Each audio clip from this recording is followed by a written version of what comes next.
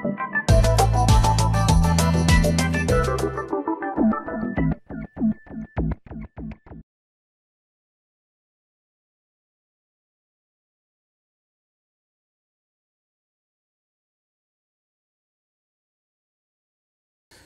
how does inflammation generally affect the brain? It's surprising that inflammation, even quite mild inflammation, can have quite marked effects on the brain. So in the studies that we use, typhoid vaccination, this is a really mild inflammatory challenge, yet we see really quite marked changes in brain function. So we see, for example, changes in the metabolism of the brain, how much glucose it's using. We look at various other measures, how it responds to particular challenges.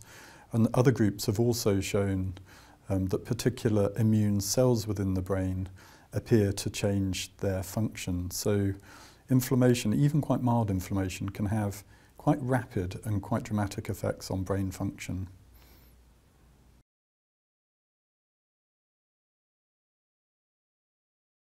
So more specifically, inflammation can induce a number of different cognitive changes. So for example, we and other groups have shown that inflammation can induce, even in healthy individuals, a mild reduction in mood within about 2 to 3 hours of becoming inflamed.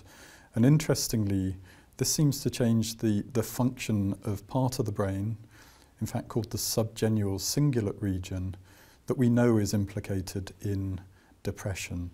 So inflammation can change the function of a bit of the brain that we know is involved in depression.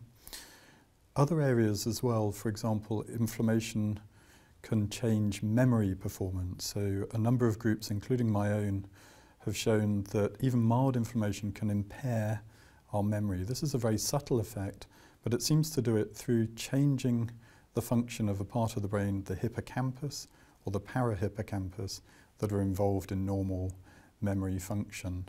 We've also shown that inflammation can affect a number of other different brain regions. So for example, the basal ganglia that are involved in complex cognition and also complex motor movements are also affected by inflammation.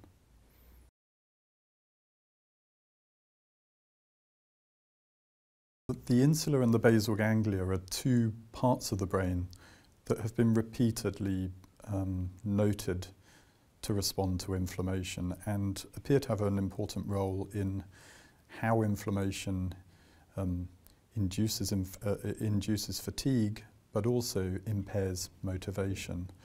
So for example, the insular cortex is a part of the brain that is believed to represent the physiological state of our body. So for example, heart rate, the state of our lungs and all of the other internal organs. It also seems to be able to represent the inflammatory state of our body. So if our immune system is activated, then we see an increase in activity within the insula. And interestingly, those people that activate the insula most following inflammation are the ones that experience most fatigue. The basal ganglia is a related region, and this is an area that we know from many studies is involved in motivation. So how we respond to rewards and other motivational behaviours. And a number of studies have shown that inflammation also changes the responsivity of the basal ganglia, the ventral striatum in particular, to rewards. So it seems that inflammation changes the way that we respond to rewards, makes things we normally enjoy doing less enjoyable.